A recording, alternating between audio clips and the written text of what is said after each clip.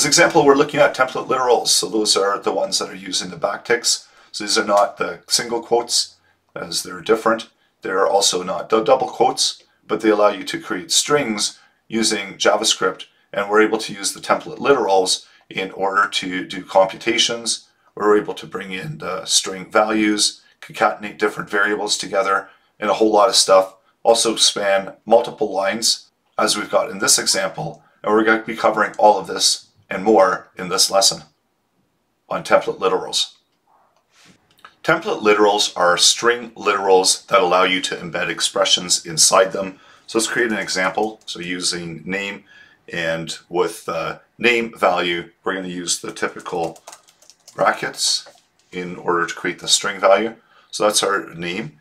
And now within a message, if we want to bring that string value into a message, we can use the template literal. So these are using the backticks, and these are just to the left of most keyboards where we've got the one key.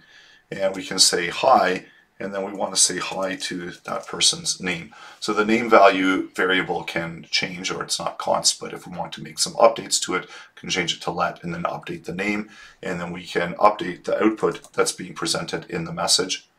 And then we're going to console log the message value, and we'll see what kind of results we get. So when we save it, we get the string being brought in to the variable, the string value of message, and this is where we're getting the output. So they're used for string concatenation embedding of expressions, and they're defined by the backticks. So instead of the quotes, so instead of either the single quotes or the double quotes, you're using the backticks. And the expression inside the template literals can be evaluated, and the result is concatenated into the final string. So let's do another one where we're going to have a value for a variable called add. And once again, using the backticks, and we'll just do a quick math volume here. And then using the template literal, so the $sign and the curly brackets, we're going to add the value of 4 plus 5. And then using the console, let's output the result for add 1.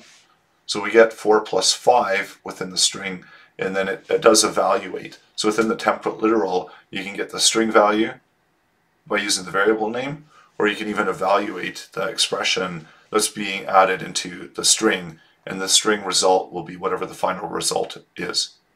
Let's do a few more examples where we're going to set up another couple variables. So we'll call it name1, and I'll just call it Laurence. And then we're going to have another variable and call this one age. So give it an age value. And this can actually be a numeric value. So you can add in any type of variables into your string. So whether they're strings or they're going to be numbers, we can add those all into the template literal. So let's actually create a value for output. And once again, using the backticks, we're going to use the template literals. And then whatever string you want to add. And then this is going to be bringing in that variable name1 with the value of my name. And then we want to bring in the value of age. So just assign the variable there. So let's see what the output looks like, and we'll console log the output into the browser terminal. So there we've got the output for the newly created string. In the example, the template literals are used to create a string that contains values of the name and the age variables, and the expression name and age are evaluated, and their values are then returned back and inserted to the string that's being assigned to the variable of output. Another advantage of template literals is they can actually span multiple lines. So we'll do another one where we're going to have a message that we're outputting, and then this is going to be the template literal. And let's span it across multiple lines. So maybe we've got a message like this, and then we can also include the values there for name1. So we could do that as well. And the output here is actually going to span multiple lines. So when we output within the console the value of mess, we see that this output gets spanned across multiple lines. I'm going to select the element class of output, and we'll assign a value of the mess to it. So using the document and then query selector, selecting the element with the class of output, and update the text content. to be equal to what we've got within the template literal of mess.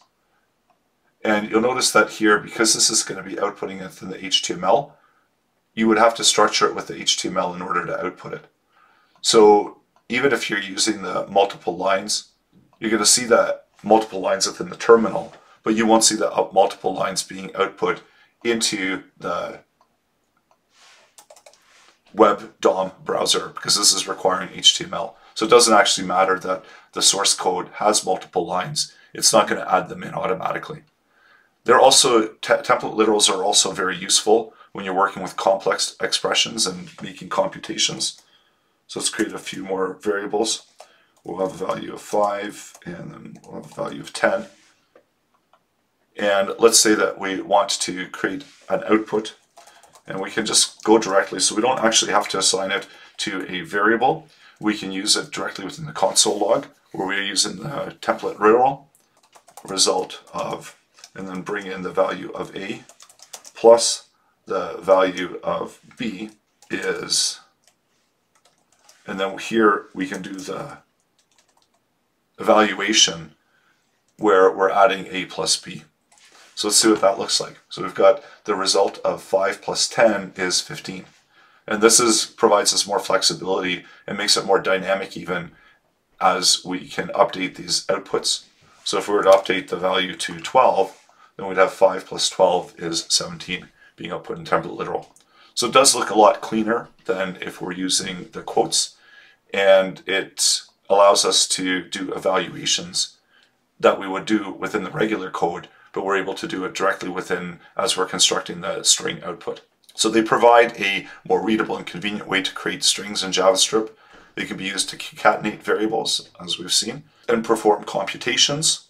And overall, it's making your code more readable and maintainable.